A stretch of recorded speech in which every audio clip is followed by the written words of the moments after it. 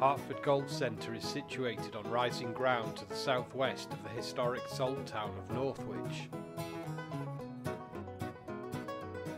in the valley of the River Weaver that flows across the central Cheshire Plain.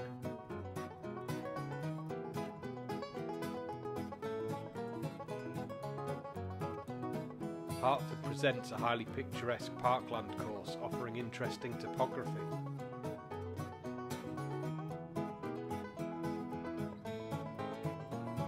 That varies in elevation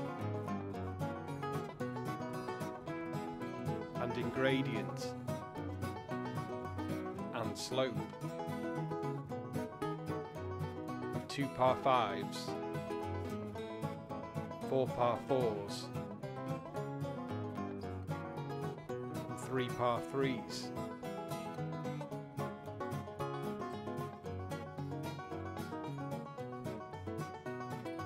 Hartford is a Srixon Centre of Excellence, with a 24-bay driving range with TrackMan launch monitors. In 2023, a new 18-hole adventure mini-course opened, themed around Alice in Wonderland, which was written by the Cheshire-born author Lewis Carroll. Hartford is rightly proud of its long-standing teaching tradition and hosts a junior academy over 100 strong. The course offers a set of blue tees specifically for the academy players. The blues are the shortest of 5 sets of teeing options. The first hole is a long, curving dogleg right, whose fairway meanders and climbs with the contours at the foot of Beach Hill.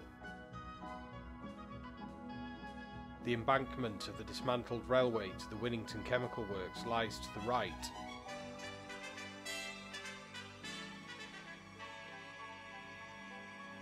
The hole presents a relatively forgiving par 5, which offers the chance of reaching the green in 2. The fairway gradually broadens to offer a generous landing area.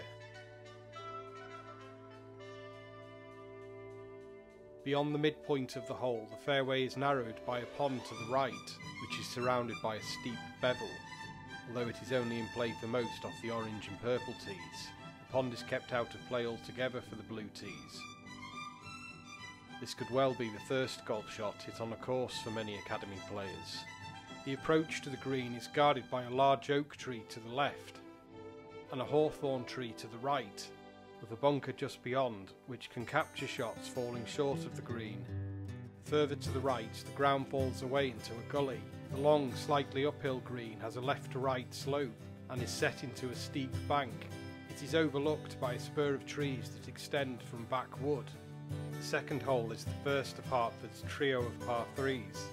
Although it is the shortest hole off the white, purple and blue tees, it requires plenty of club, as it is steeply uphill and faces into the prevailing westerly wind. It is wise to aim to the left of the flag to utilise the reasonably steep left to right slope of the green, which is flanked by younger trees to the left and back. Out of bounds lines the right of the hole.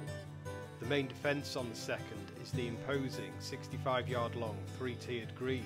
The colour of the flag indicates upon which tier the pin is placed, the front and lowest being the easiest. The tiers mean that even if you hit the green off the tee, you still face a challenge to make a par. As you approach the third tees, you walk to the highest section of the course and are rewarded with fine views northeast towards Winnington and Northwich, with the Pennines beyond.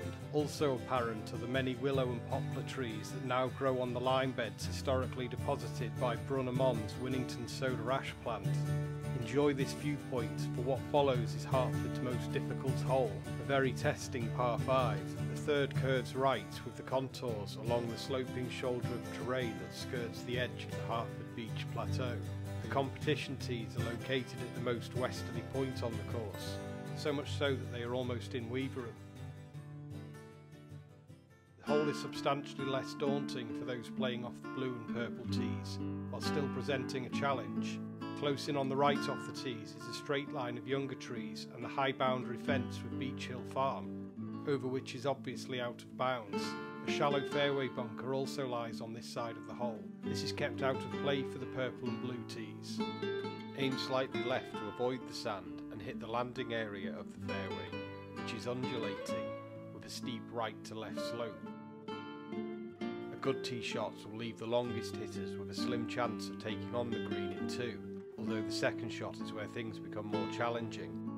The fairway rapidly narrows as the ground falls away to the left into a long, steep wooded ravine. This is the other side of backwoods that's seen on the first hole. A very tall beech tree stands at the hole's narrowest point. Anything falling into the gully that is not lost in the woods would require a difficult recovery shot to rejoin the undulating and sloping fairway. The large two-tiered green tucks into the right, and the flag is often partially concealed by a screening bank. Pay attention to where the pin is located on this green, otherwise a tricky putt may follow. A par on Hartford's third is a real achievement. The fourth is a short par 4 dogleg left. The hole descends to the most southeasterly corner of the course, with water beyond the back of the green. Although the reasonably wide fairway invites a layup with a mid to long iron or hybrid, accuracy and distance control off the downhill tees are still required, as the fairway is framed by 6 shallow bunkers, 4 of which fall in a line at around 200 yards from the back tees. A further bunker lies to the mid-right of the kidney-shaped plateaued green. A small copse of woodland runs close in up the left, with a series of mounds at the edge of the fairway, and a fairway bunker at 160 yards from the white tees. A slightly drawn tee shot should follow the left curve of the fairway, as well as gain some extra yards on the downhill approach. Long hitters could try to drive the green by skirting the edge of the copse of trees to the left. This can present an eagle opportunity. There is a runoff to the back of the green as the ground falls away to the pond. The fifth is a picturesque par 3, with water in play all the way down the left until the uphill green. Off the back tees it is 177 yards facing northwest, usually playing into the prevailing westerly wind.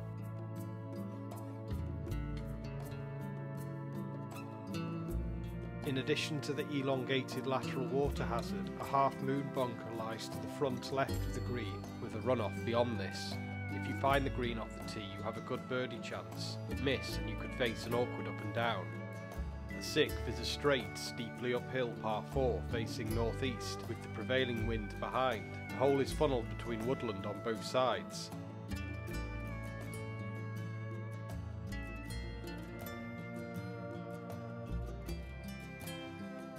Beyond the block of trees to the left lies Beech Hill Farm. At 259 yards from the back tees, the narrow green is drivable with the wind behind, although the flag is partially concealed from the tees. The terrain in front of the green is undulating, with a fairway bunker to the left at 210 yards from the back tees. A second bunker lies to the immediate front right of the green, 235 yards from the whites. To the right of this stands a tall holly tree. Distance control on the approach is important as there is a steep runoff behind the green onto the fairway of the third. Miss the green and you may well be looking at a 6. The par 3 7th is Hartford's dramatic signature hole. It has been likened to the 6th at Augusta. The hole presents a steeply downhill tee shot from the crest of an escarpment facing northeast. Distance control is imperative from such an elevated teeing position, the prevailing wind usually off the back left. It therefore plays around 20 yards less than marked on the card, and anything seriously overstruck might end up on the 9th green. A threaded tee shot is required down the wooded slopes, across a small pond at the foot of the escarpment, avoiding a broad oak tree to the right. A spring line runs down the escarpment to the pond.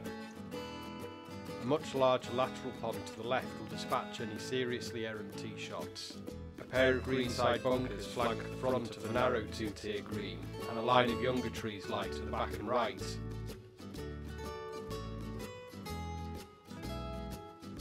The 8th is a relatively forgiving, curving dogleg left. Facing southeast, it usually plays with the prevailing wind behind.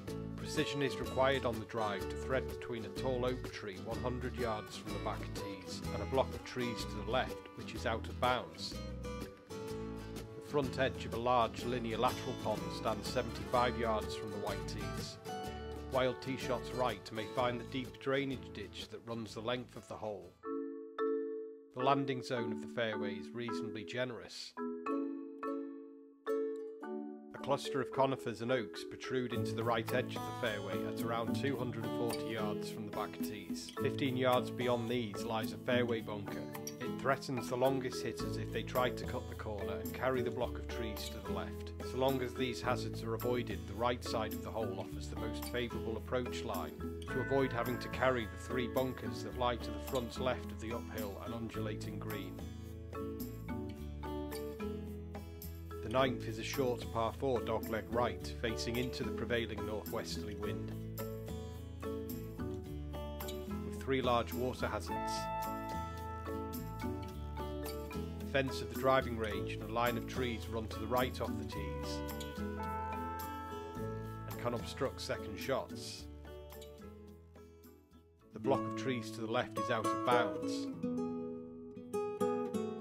The front corner of the elongated first lateral pond to the left lies at 210 yards from the back tees. The stream at the edge of the fairway curves to the next pond, which is triangular. This water hazard lies to the left of the approach to the green.